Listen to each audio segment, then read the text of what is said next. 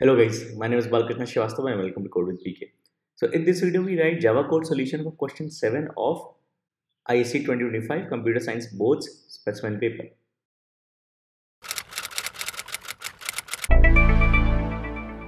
So before we begin, it is a request to please subscribe to my channel because out of 100 viewers, only 3 to 5 are subscribed. More than 95% of my audience is not subscribed and a subscription is very important. So please do subscribe to my channel.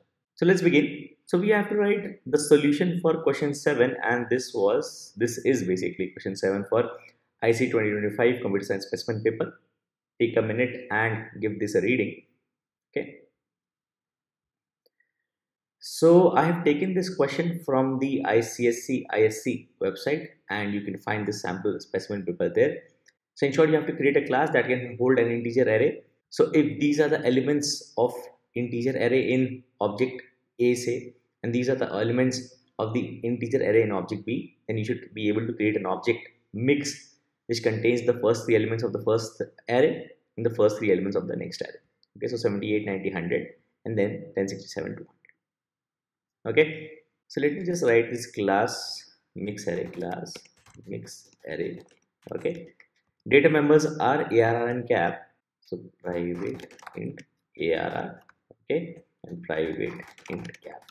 Okay, and since these are data members, I'm going to keep them private. You should also keep them private because conventionally we always have data members private in Java. Okay, then we create member functions and methods, and these are all going to be public. So the constructor is public Mixarray. Okay, int mm. Okay. Right, Mixarray has lowercase a. You need to keep that in mind, right? Make sure that you follow all the names properly that are given in the question into your code. Okay, so you have to initialize the capacity. So you say cap is mm, but you will also have to create an array, okay, of this cap size because by default this array is going to be null. Okay, you'll have to allocate memory to this, which you do it in the constructor. The next is input, which is supposed to read elements into the array. So public void input. Okay, I'm going to print a prompt message. Enter how many elements? Cap plus integers. Okay, and then in a for loop, I is less than cap I plus plus.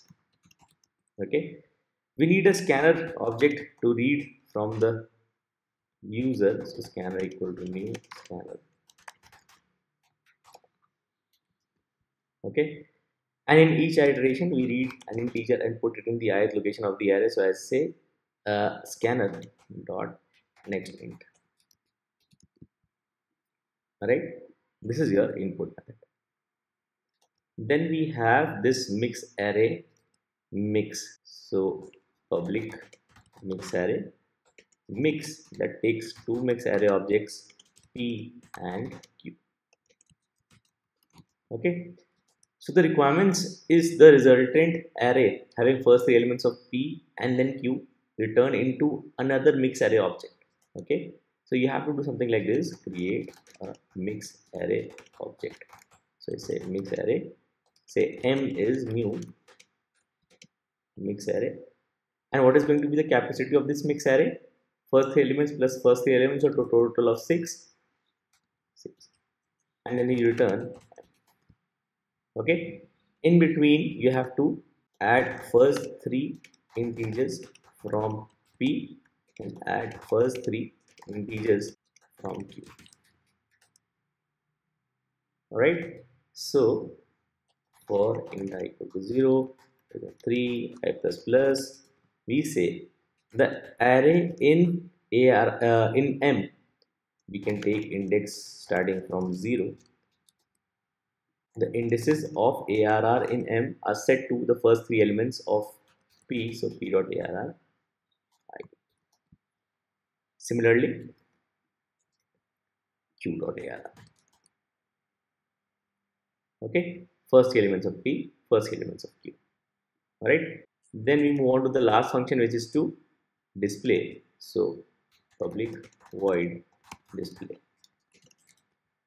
Alright, display with an appropriate message. So sys out, I'll say, okay, I'll say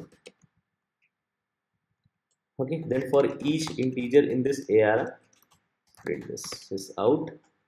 This is a for each loop, so I plus.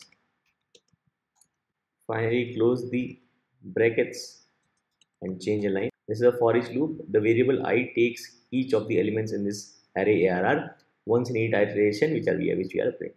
Okay. So our class is done. Okay. We have to create objects and call methods. So the main function.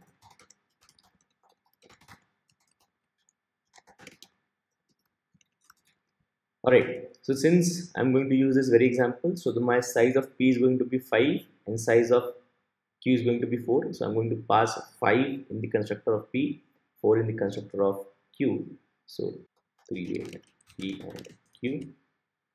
Alright, so mix array P equal to new mix array 5. Okay, and similarly mix array Q is 4. Then we have to read elements into this. So read input. So P dot input and Q dot input, and then finally display.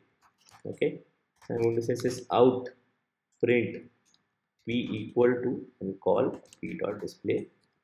Right. Similarly, I'll do with Q. Okay, and M. But before that, I have to create the mix. So I can create the mix here. Okay, mix array M is, you can use mix function of either P or Q object. So because this is a non-static function, so you need an object to access this function. So you can either call P dot mix or Q dot mix. So you can say P dot mix PQ. Okay, or Q dot mix. Okay, all right. Okay, then you will display PQ, and or you can say mix is M dot display. Okay, let us run this. All right, 78, 90, 100, 45, 67, 78, 90, 100, 45, 67, 10, 67, 290, 10, 67, 290. So these are the elements of P, these are the elements of Q, and the mix should contain first 3 and the next 3. So P is this, okay, these elements. Then we have Q, okay, and then mix is 78, 90, 100, then 10, 67, 200. Nice. Okay, we just have to change a line here. Okay, running this again, 5 integers, say 1, 2, 3, 4, 5, then 10, 20, 30, and 40. So 1, 2, 3 from the first one, and then 10, 20, 30. One more case, say maybe minus 9, 3, 45, 7, 89, 198, 3, 5. These 3, and then the next 3. Okay. All right. So this was the solution to question 7 of ISC 2025 Computer Science board specimen paper.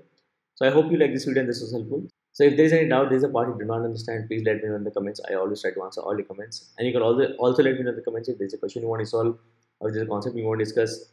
So please like this video, subscribe to our channel, and thank you for watching.